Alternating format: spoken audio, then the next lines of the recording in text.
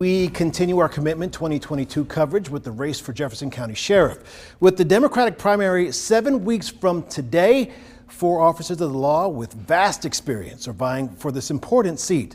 Kareem Easley is currently a sergeant with the Birmingham Police with over 18 years of experience under his belt. He hopes to create better connections between the sheriff's office and the community.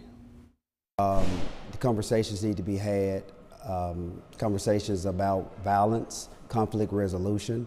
And so I know that being out here on the streets daily with the Birmingham Police Department, I'll be able to be a major mentor for the youth right now and bring the change that is needed.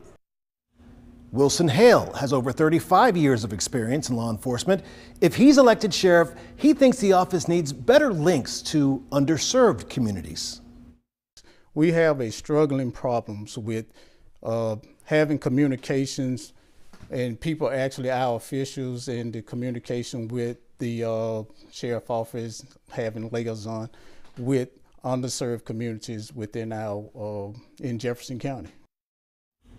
Well, after 31 years of service to the Jefferson County Sheriff's Office, Felicia Rucker-Summerlin says the community bridges are already there, but she says the Sheriff's Office needs more officers to really make a difference.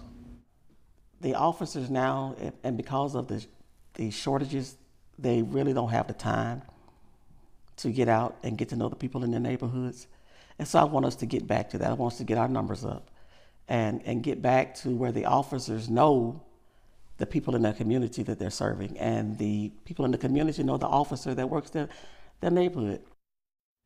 And in the time Sheriff Petway has been in office, his team has identified particular areas of concern and allotted their limited resources to those in need of extra attention.